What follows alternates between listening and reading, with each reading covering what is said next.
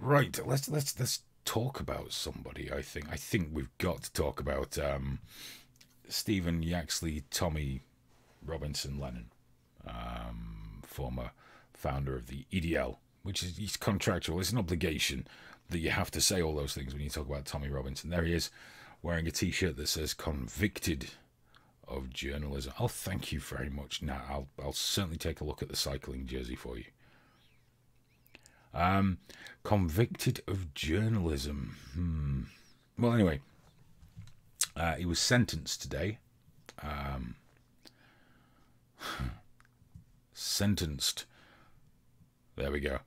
To 9 months. 9 months in prison. Basically, to do 19 weeks in prison, he'll do half of that. They said that his Facebook Live video that he did outside the court was contempt of court and it encouraged vigilante action. Now this is a sticky one, really. I'm not what you'd call a massive supporter of Tommy Robinson, to say the least. But I think they've made an error in putting him in prison for this. However, there is one simple fact that his supporters are ignoring. Whilst they try and excuse it and deflect from it, he did break the law.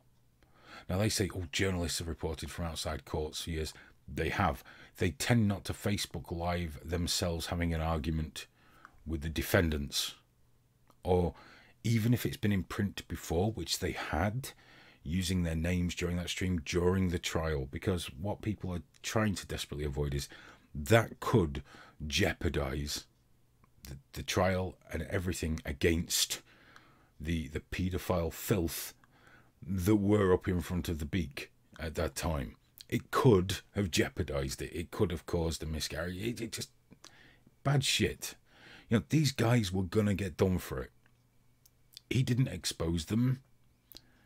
He caused a problem. You know, he caused a problem. And it was a stupid thing to do, and he knew he shouldn't be doing it, okay? But he did it. He's already done a little bit of time in Nick, came out, weighed, lost a load of weight, couldn't eat the food, etc., etc., etc., and had his telly taken off him, which it should be terrible.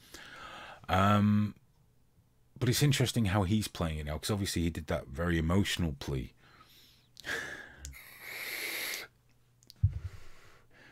Very emotional plea to Donald Trump,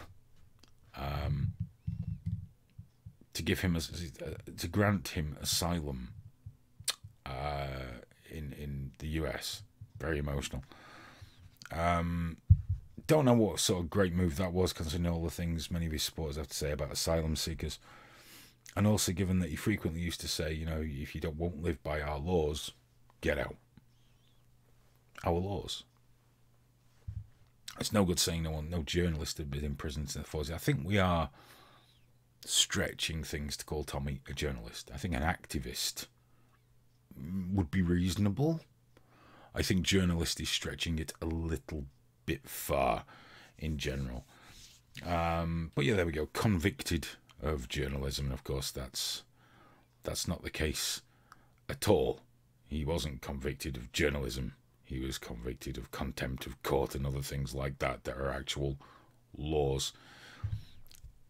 But I did say before that I don't think imprisoning him is a good idea, and I genuinely don't. Farley's just said there, cat was out of the bag, you know, nail the first one. It was reported on before the restrictions came in, but whilst there is the trial ongoing that has restrictions, you just got to, because they're trying to put them away. They're not trying to let them off. They're actively trying to convict them, put them in prison at that point. And the press, if there's a gagging order, have to just pull back a bit. And then as soon as the sentencing has happened, it's usually open season on the guilty parties, at the very least, providing they're adults. Now, Tommy did break the law. That does come with a certain tariff to remember. He has a habit of breaking the law. However, I don't think putting him in prison is a very good idea. Not simply because I do believe his life is in danger in that, but then again, so many people who break the law. Can't do much about that. But this just gives so much more ammo to his followers. I mean, straight away, there's so many things they can pull out to show hypocrisy and show that he's being victimized and that he's been given special treatment. I mean, straight away, I know, and I'm sure it has been, I'm sure this isn't original thought, they'll be posting things like this, which was, I think was from 2014. Yeah, there we go, 19th of March 2014. Quran teacher who abused girl is spared jail to help his family because his wife didn't speak English. Now, he didn't have sex with an underage girl. As far as I know, he repeatedly rubbed the 11-year-old girl's leg and reached underneath her headscarf to touch her chest. That's got to be suitable for prison, right?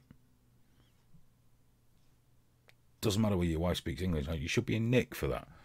But they said he's not a danger to girls. He even said he just favoured her and believed the touching was appropriate to reassure her. Because that's the way you should reassure 11-year-old girls.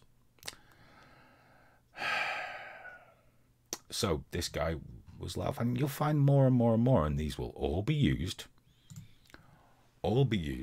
by Tommy Sports to show he's being singled out, which will further empower, the movement, further embolden people. And there was Tommy's call to arms video, the one that started off with, "I'm in prison now." And he said, "You must fight this by whatever means.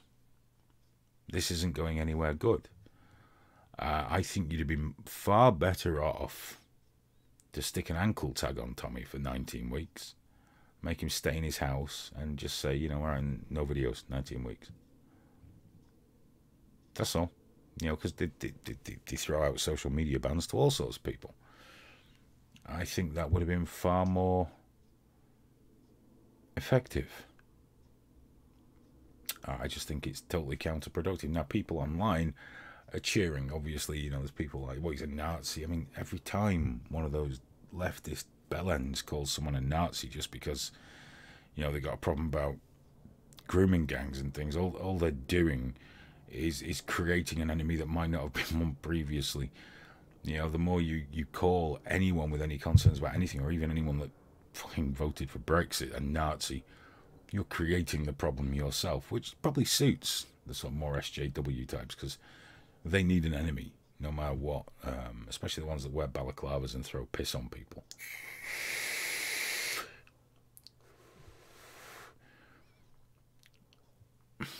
They've just given them free reign now. He's going to come out of prison, going to be more popular than ever, get more money than ever, be more vocal than ever, and nothing's been fixed. So it's a Pyrrhic victory for those who bang on about, he's been sent down, Tommy Robinson or Stephen Yaxley, I don't know, whatever the fuck they call him. Yeah, he's been sent down. Good, we're really pleased about that. I saw one guy who, in his profile, was all about caring and, being a decent human being and all this, and FBPE and all this business, saying he hoped he got raped in prison. Nothing says you're a caring individual than wishing rape on somebody. But I guess it's all right to do it if you don't like them or they're a Nazi.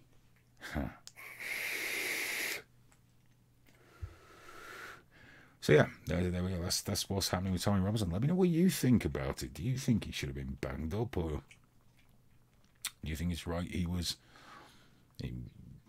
should have been allowed to roam free? Should there have been restrictions on his freedom of movement? A nice little ankle Rolex, the type of thing. What do you think Tommy should have got? But the one thing that is bullshit is convicted of journalism. That's absolute horse shit of the highest order. I'm not wearing that for a fucking second.